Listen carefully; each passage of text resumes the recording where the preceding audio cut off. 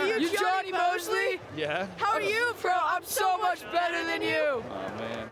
Well, I mean, there's a lot of things I love about squaw. Can't get any respect. I like it because I have a certain affinity for it, right? I grew up in the little Mighty Mite program here. Yeah! Woo!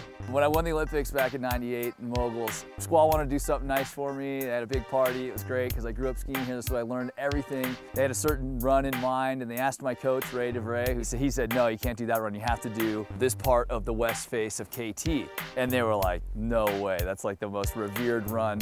You know, this is the run that named the chairlift, right? The wife of the founder, Wayne Polson, skied this with his wife. She made 22 kick turns down here because it was so steep, and he named the chair KT22 as kind of a jab to her.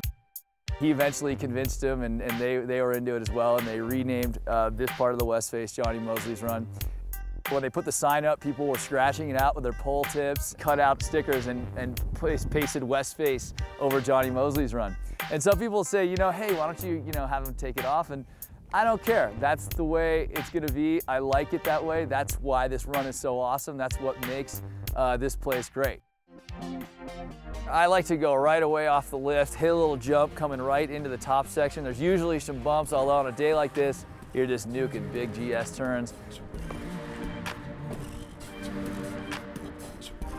Through the center, usually some nice bumps and a sweet gully that's got usually some wind buff in it.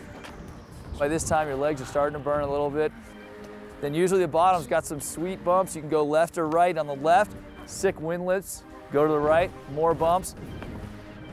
And then hit the cat track and hit all the little hits all the way to the chair. It's actually not, the most difficult run in Squaw. There's no exposure. There's no, gnarly rocks that you're gonna fall over if you make a mistake. But it is steep, and it teaches you to ski, on steep terrain.